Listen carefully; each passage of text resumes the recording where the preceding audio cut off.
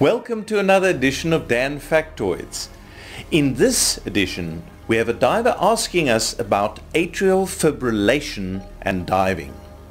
So what they're saying is that the upper part of the heart has had unsynchronized beating or contraction, if you like, and they have subsequently had what is called a cardiac ablation, which literally means, in very simplistic terms, that they use a catheter and actually use almost like microwave signals and burn certain electrical pathways in the heart in order to prevent the electrical current to run through those areas.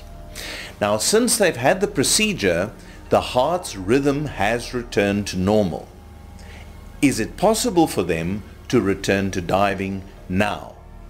Well, the question of now depends very much upon then. And what I mean by that is, depending on when the procedure was done and whether or not the heart has proven itself to maintain an adequate rhythm, which usually is checked for at least 3 to 6 months, and there may be additional medication considerations that one might also need to weigh into this, it may or may not be possible to continue diving. Also, there are a number of divers who dive with atrial fibrillation, and the reason why they're able to do so is because the atria add about 20 to 30% of the effectiveness of the heart to pump blood, meaning that if individuals have healthy hearts otherwise, they are able to cope with atrial fibrillation.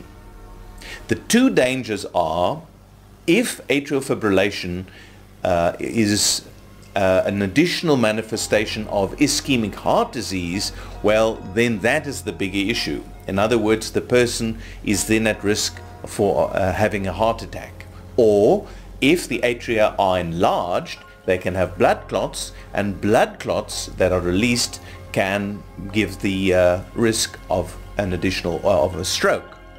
And lastly, of course, if the atrial fibrillation precipitates ventricular fibrillation, which is then a malfunction of the ventricles, that would be fatal.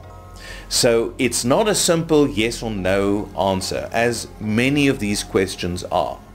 But the principles I would encourage you to apply is: 1, make sure that the heart has had a long enough track record of normal function after the ablation to now show that it is unlikely to have or go back into atrial fibrillation.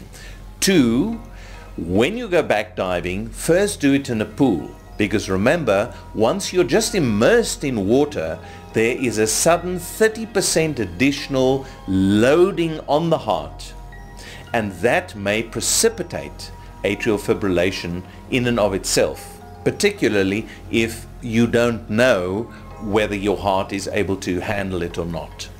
And thirdly, if there's medication involved, one needs to consider whether or not the medication is appropriate for diving. Thank you for that fascinating question.